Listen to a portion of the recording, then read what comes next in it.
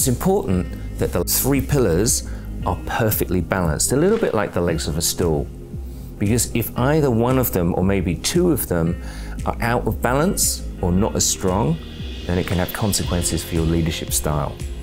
Let's think through some examples. Imagine that you were highly effective at understanding, so understanding people, but you weren't so good at influencing and you weren't so good at connecting. The chances are you'd have a very empathic style of leadership, you'd be very caring and considerate, but you probably would be a little bit rudderless and probably only effective at working with one individual at a time, not so effective at the one-to-many. Just imagine that you were very effective at the influencing, but you weren't so good when it came to the connection piece or the understanding piece.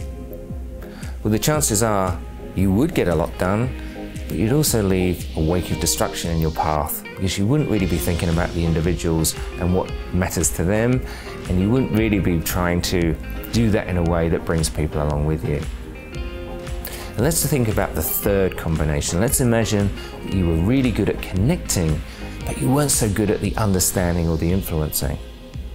Well, the chances are you would be a very likable leader, but probably one that doesn't have a clear direction or a very deep connection with people.